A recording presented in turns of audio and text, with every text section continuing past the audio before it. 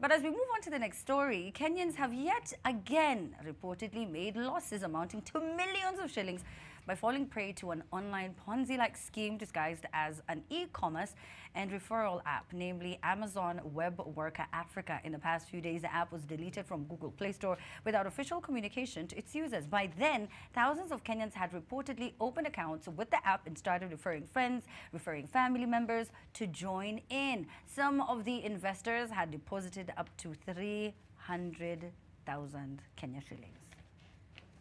Wow. So much stress, as in, especially during this time. I think Wakenya tumezoea kuibiwa. As in, this is just a thing. You know, pyramid schemes have been here since the days of Akina Desi, Akina sijui nini, back then in the day. And people, every time they come, you're told, this is how these things work. Anything that you're being told, that lazima ulete mtu mwingine ndio upate pesa, there is nothing like that. There is no business that works like that. I know, Kwach, it's just desperation. You know? And also, my small reasoning was, someone said something online and they said, in any country, you should see the richest people in that country and understand what that country rewards. So when we look at our country and see some of the richest people in our society, we do not think that these people worked hard to get where they got. We still, that's why we believe in luck. That's why we believe in shortcuts. We don't think that this person went to school, started a company, sold things to people. We don't have people making success because of selling mass product to people. No, we have people telling you, nilikuwa nauza makana, sasa mimi ni mdosi. Like, what happened in between? You skipped. I thought you were going to say, I love mini governor now. And I'm like, because that. Cindy? I totally agree. All we see on television is people flossing, get rich quick schemes. I mean, our entire... I know, because we need this job. Cindy, we want to be on air next week. But I agree with what Kwach says, full stop. Thank you. Thank you so much. So considerate. So considerate. So TV friendly, job friendly, employment friendly. I appreciate it. I could see it though.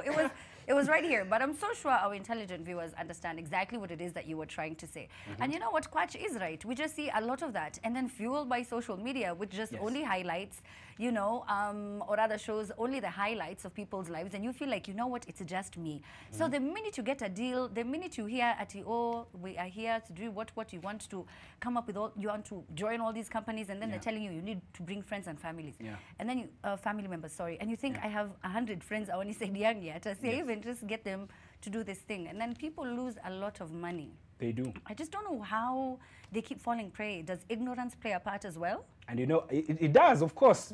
Poverty and ignorance is a very deadly ingredient.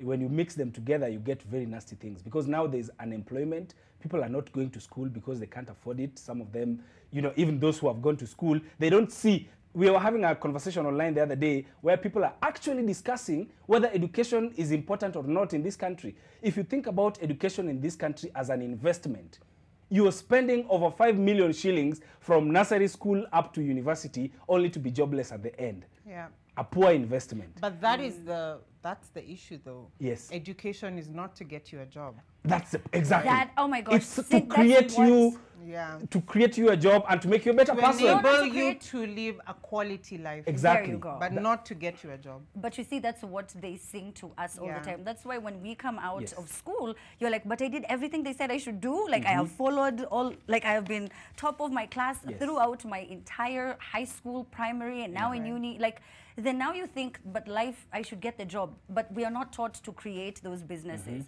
You know what I mean? Because you teach. That's why you have all of these, you know, communities that teach one another about businesses. They then create generational wealth. But anyway, time is running out. We need to also read this next story that was pretty big on Facebook.